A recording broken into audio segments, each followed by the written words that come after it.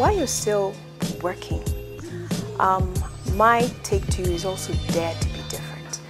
I dared to be different when I started working. And I won't say it's easy. It's just you need to find what your fit is. At the end of the day, you're still growing in skill. You're still learning, you're still experiencing things. So you need to find what your fit is, okay? And no one fit fits everyone, okay? Unless those people who love to comply. You will find you're extremely unique in being you. So I remember when I started working at Capital, I started on the late night show. So I learned a lot about love and how to give love advice. Was the most interesting thing. Then I was moved to 7 to 10 with Bob Kyoko, where we were double heading, and then I was given the show by myself. So I loved the music at Caps 11. The music was phenomenal, but it did not fit me. It did not suit my personality. It was not who I was.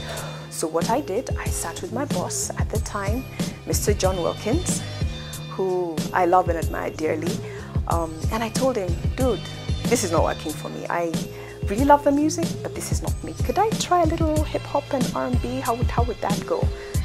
And he said, we don't do hip hop and R&B. And I told him, okay, can we at least try? And he said, okay, fine. I think he gave me an hour. So between 9 and 10, I was given a hip hop and R&B slot. And that grew to a 7 to 10. And I found out it had such a cult following. It was awesome. It was amazing. I enjoyed myself. I never felt I was working. But you see, I also had a supervisor who was supportive of my being different and my daring to be different.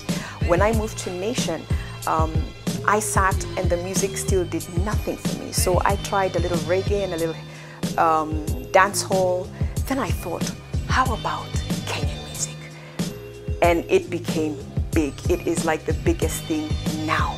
I started, and this is where I got to meet the likes of Jua Kali was born there, Nonini was born there, Issa was born there, Prezzo was born there, all because I dared to be different. That was it. I moved to Kiss 100, where you know the kind of music they have. It is tight, and this is all you hear all day. They seem to make an exception because research showed in the afternoon a lot of people listened to reggae. Reggae was not my strong suit. I loved it. So I decided, you know what? Immerse yourself in this. I was given only 2 hours.